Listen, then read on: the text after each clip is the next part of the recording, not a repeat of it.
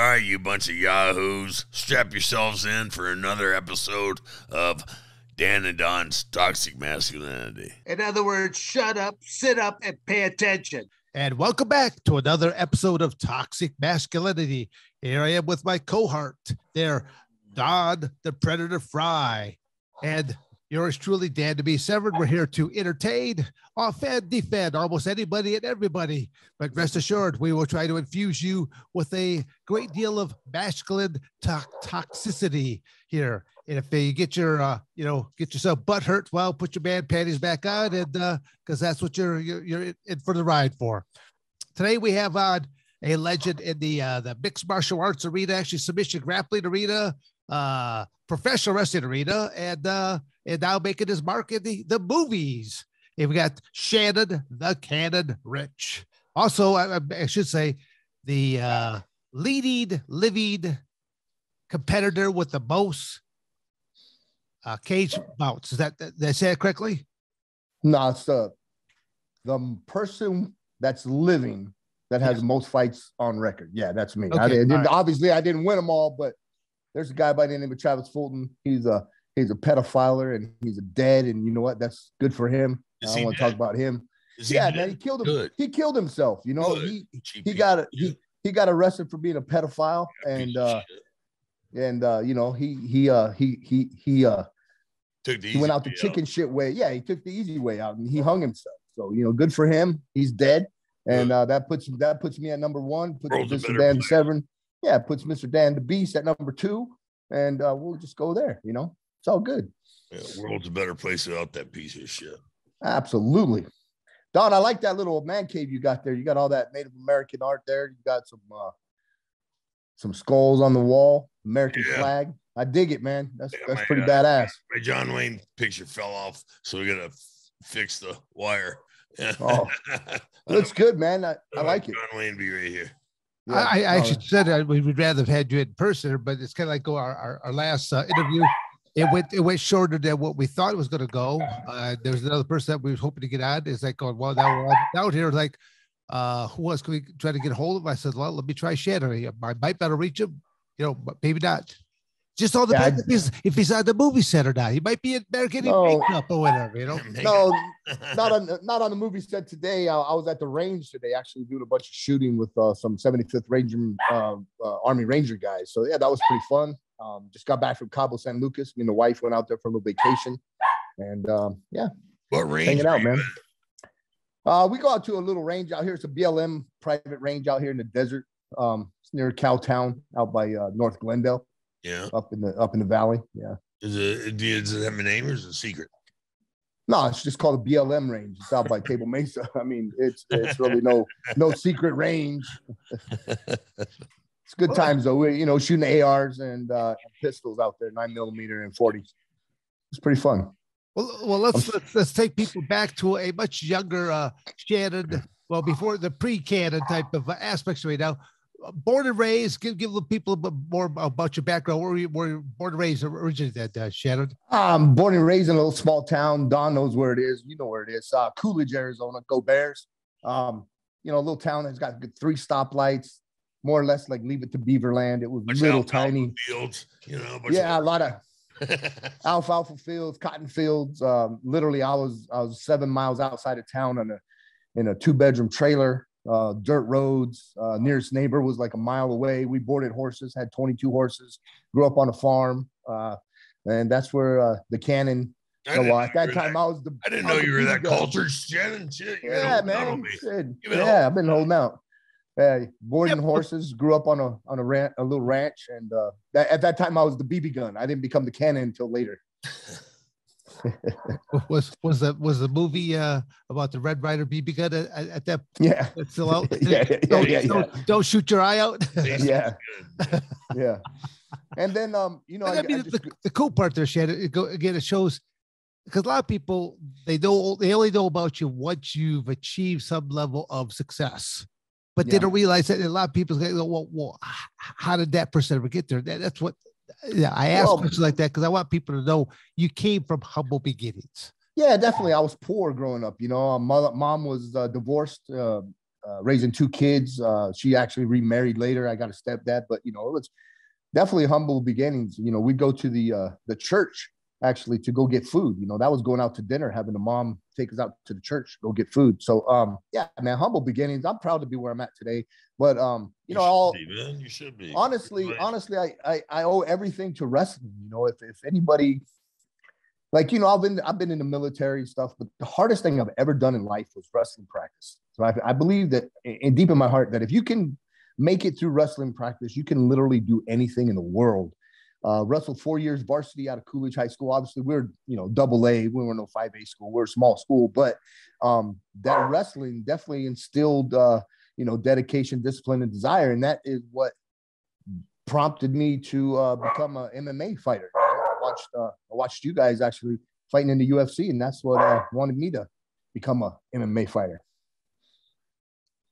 Where did you get your first start? Like go jumping into MMA? Where did you start to trade it at? Where did you? Well, you know, obviously I was a wrestler, and growing up in Coolidge, it's near Mexico, obviously, and I was going to school up in Tempe, and I saw these kids actually getting black eyes, and I asked them, "Hey, where did you get that black eye? You know, were you a bar fight, this and that?" And they said, "No, we were going out in Mexico. We're fighting." I was like, "What do you mean you're fighting?" They said, "Yeah, we're getting paid to go down and fight at Plaza de Toros. And, you know, it's bare knuckle, no rules, anything goes, knockout or submission." And that's really how I started doing MMA. I didn't even, you know, I just had a wrestling background, didn't even know how to box, just a wrestling background. Go to Mexico, fought down there in Plaza de Toros a few times. And then I met a lady by the name of Becky Levi. And Becky is the one who got me to go to a fight out in Hawaii where you were actually headlining it. And we fought for TJ Thompson. There you go. Super Brawl. So we were out there fighting in Super Brawl. And that was the first time I ever fought in front of 10,000 fans at the Blaisdell Arena. Got paid to fight, and I was hooked after that. I was like, this is definitely what I want to do for a living. I mean, you can get paid to fight. And I was like, I couldn't believe it. And, you know, and then I was a fighter, and then I started promoting my own events. I went into the military, and then I was at South Station in Fort Hood, Texas. And, you know, fast forward a little bit, I started promoting my own little shows. I actually brought Don Frye out there, and you actually did Fujita's first fight too. Yeah, Fujita's first fight. You know, he was coming under the name of Saito, and you know, he was getting ready to fight Mark Kerr, so he needed to have some MMA fights. So he fought. He won a tournament, and Dan, you came out to Fort Hood and saw me out there, and that's when you were doing your WWE stint, and that was pretty interesting.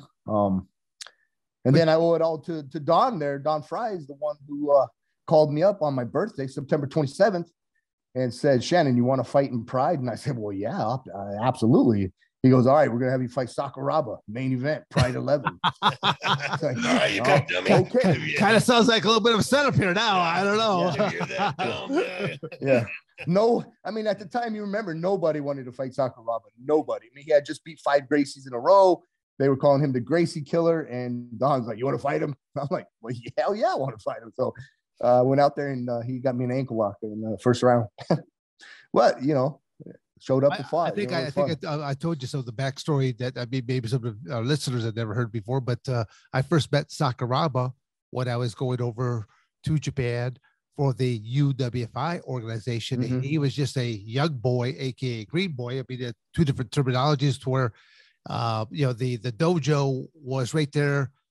The dojo, training facility, kitchen. It was like a self-contained building. They had everything right there. And with Sakuraba would be like one of the Green Boys, young boys. I mean, he's there mopping the floors, cleaning up the facilities, but he's also there making the meals. Because we'd always do a good training session, and then we'd eat, and he'd be there. He'd be traded, and then he'd be over there, you know, cooking and peeling potatoes and do whatever else have you. But then the upper echelon, they would come out of the shower. They'd come out of the shower, and literally the Green Boys, the young boys, would have to simply towel them down. The guys would come out there, they basically do like a 360, and the young boys with their squeegee cloths, and then dry them on up, and it's like going. It was in heaven, huh, Dan? Well, no.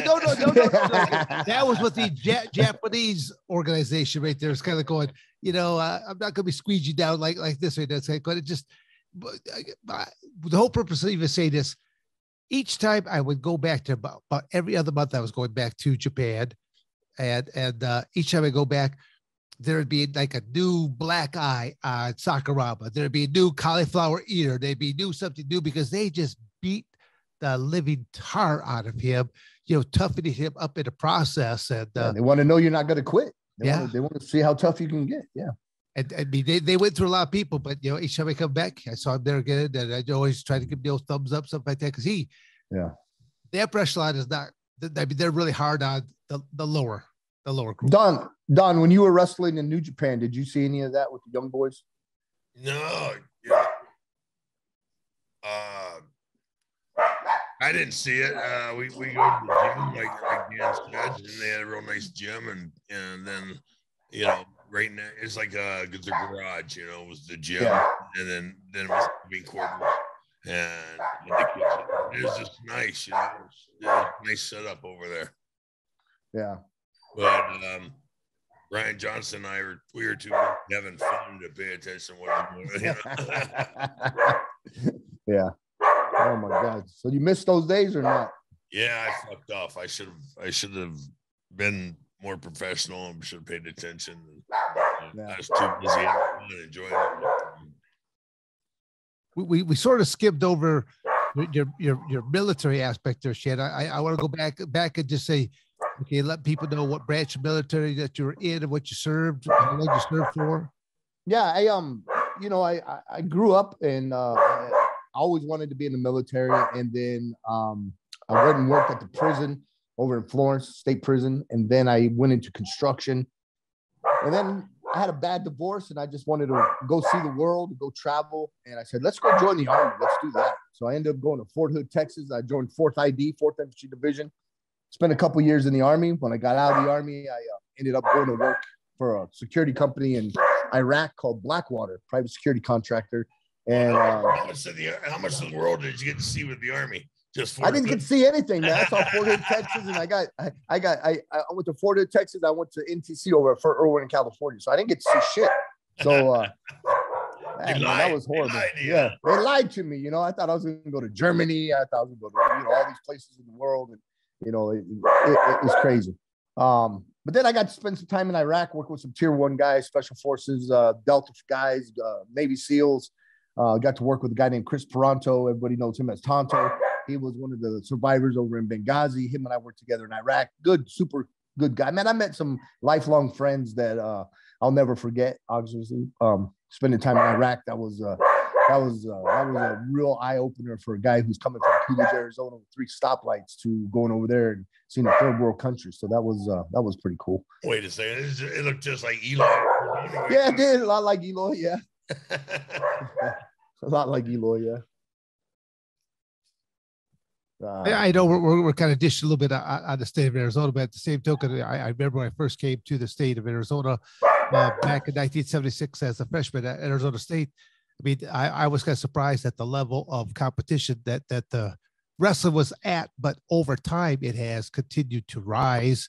And I literally credit a lot of that to the fact that Bobby Douglas was a head wrestling coach, and the people that kept graduating out from underneath him, they would end up being either head wrestling coaches at various high schools or assistant wrestling coaches at various high schools, junior highs, junior colleges. And over the course of 20, 30 years later, it just kept evolving more and more and more to where I always see that the state of Arizona has more high level MMA competitors, or people that have competed in either the UFC, Pride, Bellator, a lot of these other organizations. Arizona State University is probably the #1 university in the United States when you look at guys that have competed through the Sunkiss wrestling program, freestyle, Greco, but then there's a great opportunity there. But then also that have gone on to do stuff in UFC or the Olympics. Bellator. Yeah, on all levels. So I mean, there's a lot of things that the state of Arizona has to be proud of. And Zeke Jones is the head wrestling coach at Arizona State now. And but the MMA is your fault, Dan Severn. Well, no, Everybody followed your ass. don't say that because It's all your fault. so many people Oh, have contributed to it.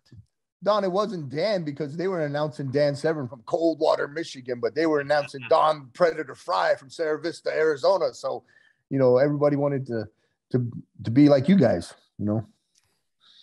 Yes. Yeah, so you stand corrected there, Mr. Frye. Yes. Yeah. But you know, but ASU for wrestling has definitely put out a lot of guys, and even into the Olympics. You know, you got like Henry Cejudo went out and won the gold medal, and then he became a UFC champion. And you know, and obviously Arizona State would have lost that. The Olympics would have lost that without the guy Art Montori. Art Montori's put so much into the wrestling program. I mean, literally, Arizona needs to applaud Mr. Montori for even, you know, keeping it alive. Oh, absolutely. Well, I always say that he's one of the big reasons why I came to Arizona State, because I wanted the best of both worlds. I did not want to just wrestle at college. I wanted to simply know that when my college season would end, now I'm going to start my spring and summer program being involved in either freestyle, Greco-Roman, so that the more times you get more matches, it seasons you that much more. Even though, each discipline, folk style, freestyle, Greco, they differ a little bit, but it's still taking people down and put them on their back, you know, for getting the pinfall. So, you know, I look at it as overall, there's general characteristics there to it, but you know, I always credit you know, Art for being one of the biggest influencer for me, because I want the best of both worlds.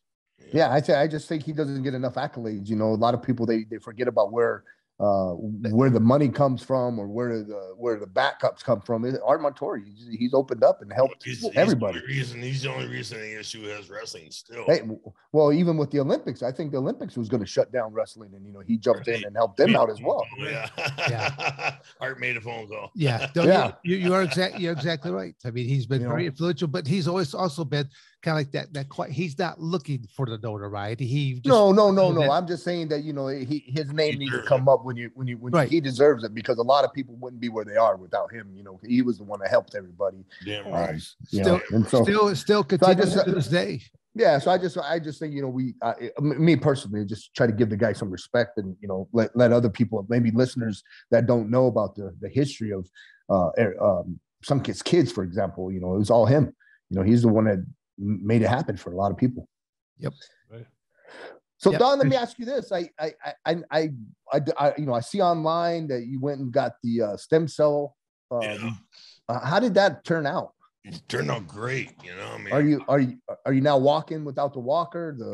Everything?